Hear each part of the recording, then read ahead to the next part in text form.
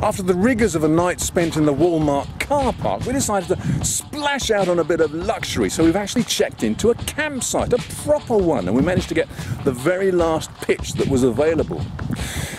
The campsite is in the Jonathan Dickinson State Park, which is on the west coast of Florida, about 100 miles south of Cape Canaveral.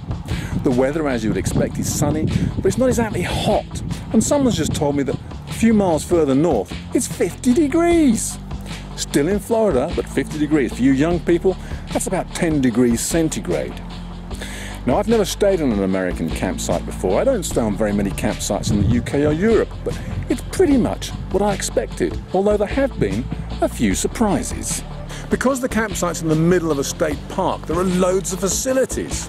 For example, there's a river running through the park and you can go on a boat tour, you can hire a kayak, you can also hire bicycles, you can even hire a horse or go on a wagon ride. There's so much to do, you could spend days, probably a whole week here and not get bored. And you get all this for $28.60 a night, which is around 18 or 19 pounds, which I think is pretty good value.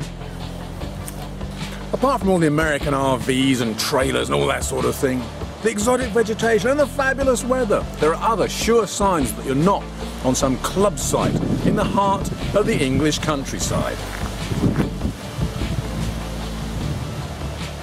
Of course you'll want to know about the shower facilities, won't you? Let's have a look. And here they are. Bright, clean, tidy, and lots of space. It has to be said that not all the showers I've come across at American campsites live up to the same high standards as that one. In this one, for example, well, you've got to see it to believe it. Look at that cockroach. Unbelievable! And also, in this shower block, not only do the showers have curtains, so do the toilets.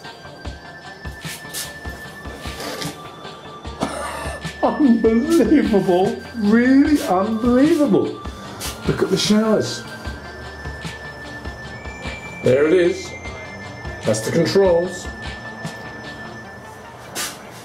And as for the towel they provide to wash your hands, it's somebody's old dressing gown. This is epically unbelievable. Hey, it gets better. I've just been told that in the ladies there's a thick layer of mud in the shower. There's no hot water, only cold, and the hand drying facilities consist of a pair of tracksuit bottoms. It just doesn't get any better.